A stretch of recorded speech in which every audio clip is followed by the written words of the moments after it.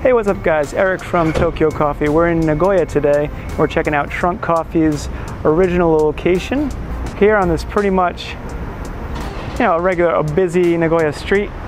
They say that in Nagoya you need a car to get around. They say that the city was built around cars because the Toyota headquarters is so close. You have a pretty good subway system here. You can still get around, but it's true that some of the better coffee shops are a little bit off the map.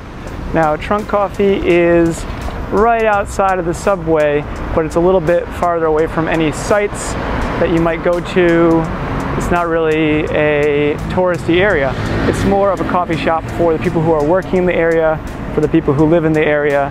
I love Trunk because their coffee is so consistent and clean, and it's really got that Nordic approach, very influenced by Scandinavian coffee.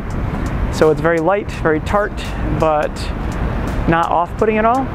Now, it's right outside of Takaoka Station, which is a subway station a couple stops away from the main Nagoya station area.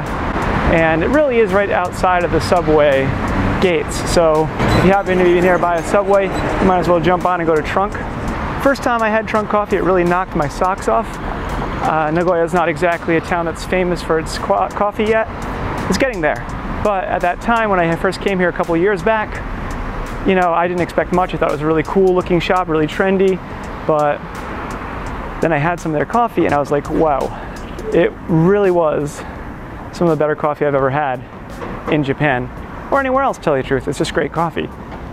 Trunk has a very warm atmosphere, very warm design. We have vintage Scandinavian furniture, and products are all kind of hanging around the place, but it's still very modern, very chic, very cool. They've got some interesting mixed drinks on the menu. They've got a really solid lineup of quality coffee from all around the globe. They roast right in shop. So that was Trunk Coffee. I really think it's worth your time.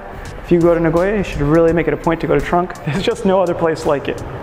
Some of the best coffee, period. All right, guys, be good.